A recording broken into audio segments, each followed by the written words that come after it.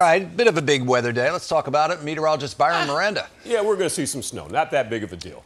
It's winter after all. It is winter, and we're going to see some flakes flying a little bit later today. So what we're looking at right now, you can see the live radar is dry. What we have issues with is this area of low pressure that is to the south of us. It is really not well organized, and you can see the moisture. Once my name's out of the way, you can see the moisture down here, and it's kind of a split flow. So models are indicating that we could pick up 1 to 2 inches of snow.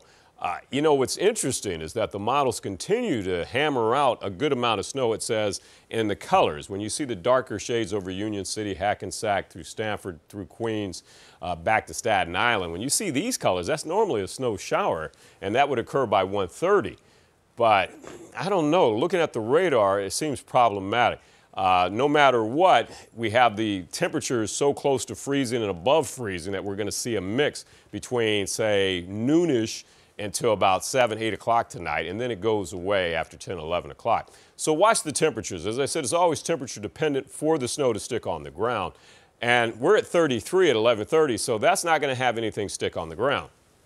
However, once the snow starts, the temperature should drop, and then by 1 p.m. it does. It's at 32. So, okay, we got 32 at 1:30, but up until 5 or up until 4, we've got freezing, and then we're back above freezing at 5 p.m. And this is what we've had so many different times with some of these storms, inside sliders, that you get the temperature so close to either freezing or above freezing that you don't see a lot of snow stick because it's just too warm at the surface. Here's the model with the most. It says 1, maybe 1.5 inches possible. Again, that's nothing to write home about, right? But it would be nice to see some snow. So 2 to 3 north and west where there's colder air right now.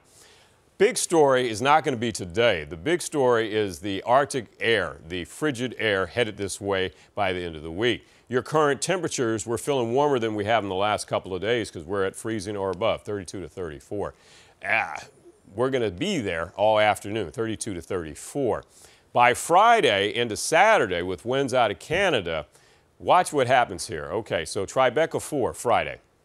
These are wind chills. I don't care about the air temperature. I care about how you're going to feel. Jersey City 3 and Dix Hills feeling like 2 degrees, That's Friday. So right now we're talking 32. We're talking about feeling 30 degrees colder than that in some areas in the tri-state.